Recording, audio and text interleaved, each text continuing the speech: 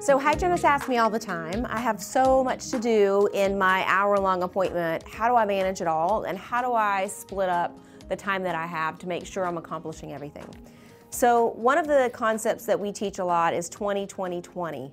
And the way that this rolls out is if you imagine your hygiene appointment, your 60-minute hygiene appointment divided into 3 parts, and each are 20 minutes long, then here's how this would play out.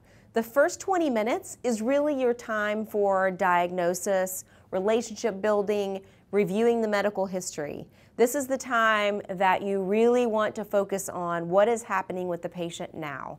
And honestly, this is the most important piece of this hygiene visit. This is where you're establishing rapport. This is where you're really identifying where you can contribute to the patient's overall health. So here are the things that should be accomplished in that first 20 minutes.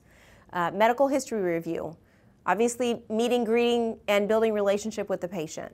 Complete perio exam, oral cancer screening, intraoral photography, screening for restorative needs, reviewing the restorative treatment plan, and presenting any incomplete treatment.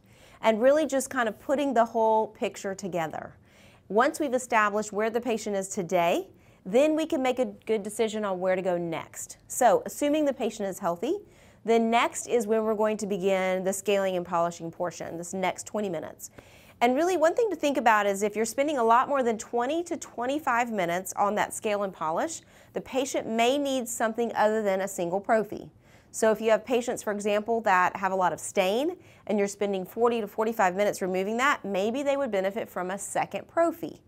If you have patients that have undiscovered periodontal disease, then it might be taking you more than 20 to 25 minutes. And what often happens then is some of the diagnostics get left out. So the last 20 minutes are really the time for the doctor exam, for wrapping up the visit, making the next appointment, making sure the patient doesn't have any remaining questions about treatment that was recommended. But here's the thing.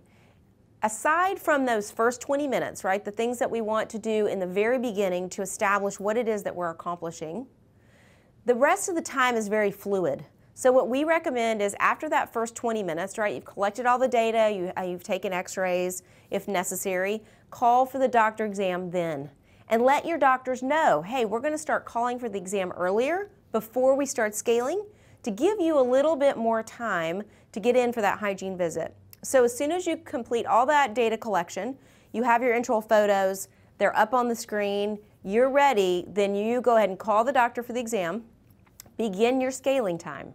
Doctor can come in and interrupt scaling time at any point, right? No problem. This eliminates any kind of waiting for the doctor exam. And then let's say you've done the scaling and you're getting ready to polish. Then if you still don't have the doctor exam, call again, right? This is the doctor's cue that, hey, I'm beginning to wrap up. It's time to come on in and do the exam.